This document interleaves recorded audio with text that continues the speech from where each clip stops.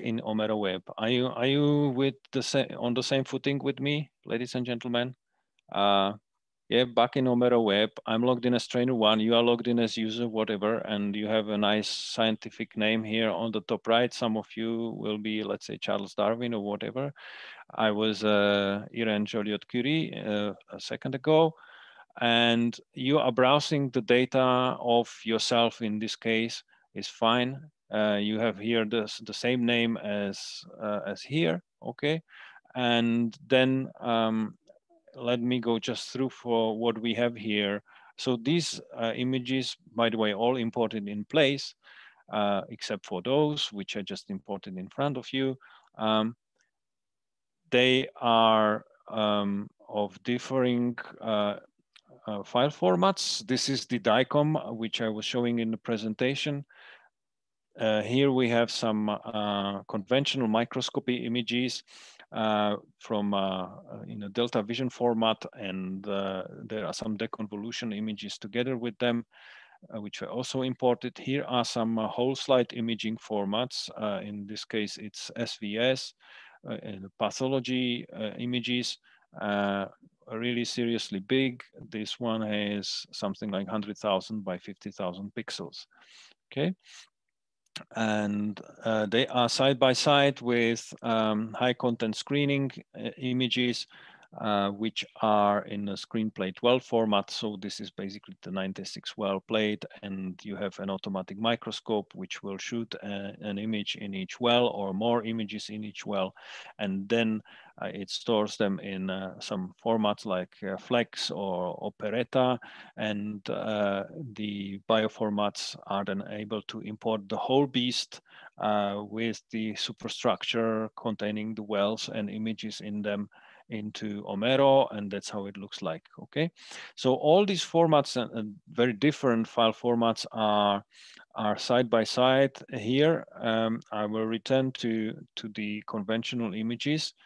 How is it possible? Well, again, the Java library called bioformats is reading those images on the fly. As I, for example, double click on it and it opens in a full viewer, then the bioformats is called, and the bioformats library is consisting out of readers, and the bioformats library will pick a appropriate reader to read the image I just clicked on. In this case, it would be a DV reader, and on the fly reads the original file, which is stored in the OMERO server, and displays it in the full viewer of OMERO, which would be here the OMERO iViewer. We will see that in a second. And the same applies for the DICOM images I just showed you in the second. So again, if I double click, then the bioformats picks the right reader, etc., etc. In this manner, we really store the original data, and we don't have any intermediary format.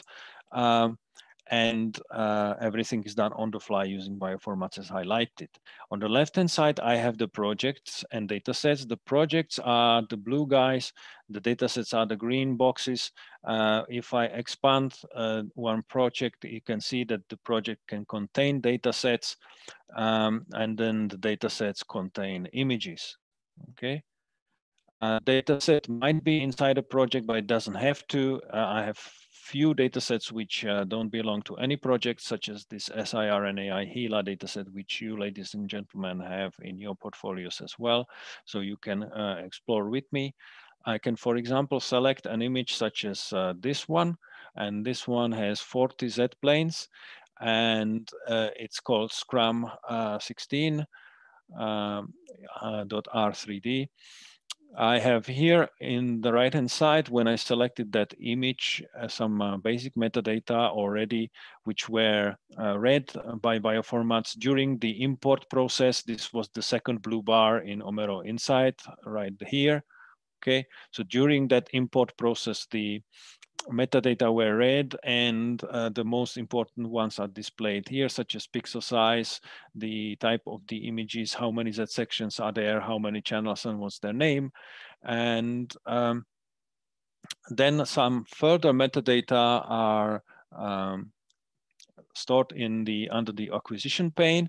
These are the original metadata, as the name says here on the harmonica, And again, these were read by bioformats. Basically, if it's in the original file, then bioformats will read it. If not, then of course, no chance. And these metadata typically we don't encourage to change, but I will show you in a second how you can add additional metadata post-import, which of course you will and want to do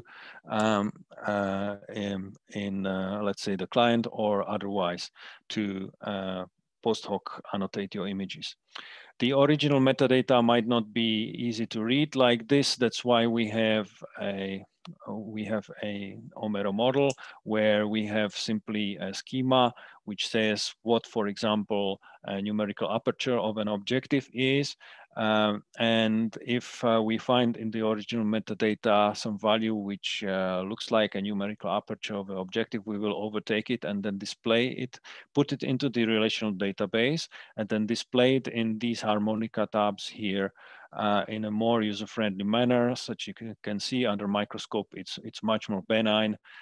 Immersion is here. The numerical aperture is here as well, as mentioned.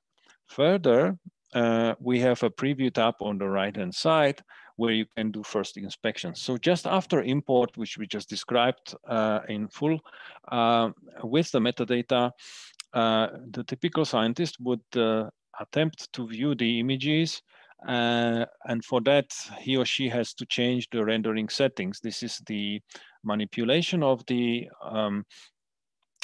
slot of intensities, which will be displayed on the screen. Okay, we call that rendering settings, and you can adjust it in the preview tab. By the way, if I adjust the rendering settings such as this on this image, watch what happens if I save these unsaved settings. This thumbnail will become more blue. Now it's saved. But mind you, nothing happened with the original file. We did not rewrite the original file. We never do that. Instead, the rendering settings were saved as an object in the OMERO database, and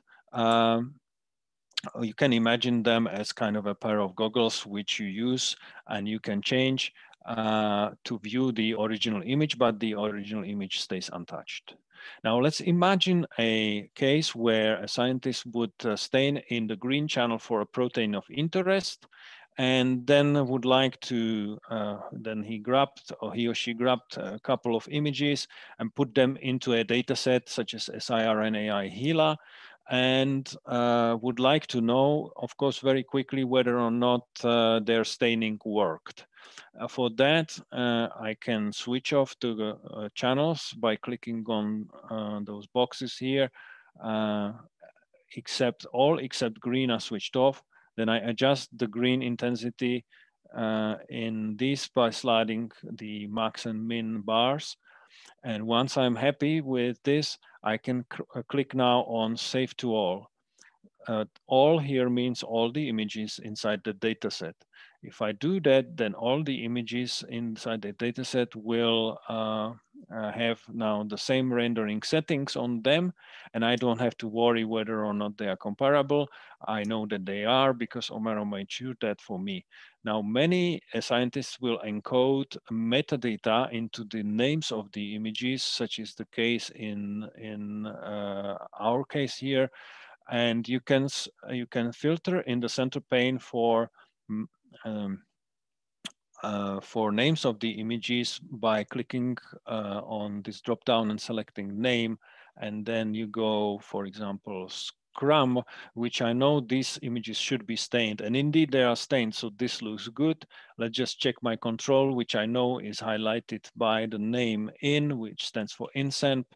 And if I go for in, you can see that the control indeed is not stained. So this looks very good.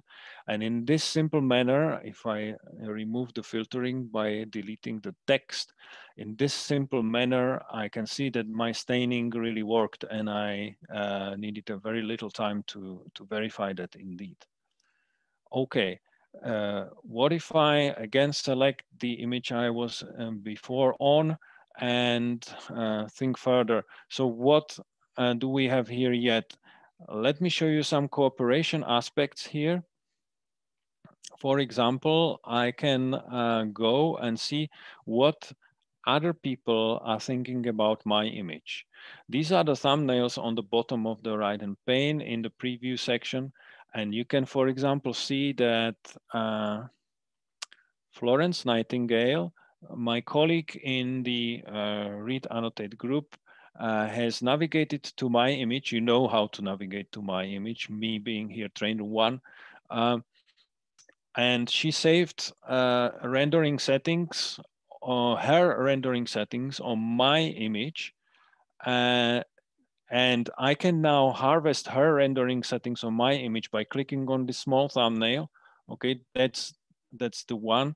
And I can say save to all again. And this is trainer one overtaking the rendering settings of Florence Nightingale on this image. By the way, Florence Nightingale in her portfolio has also the same data set, but it's her images, okay? So there is an image for each of you, for each user, 50 copies of that.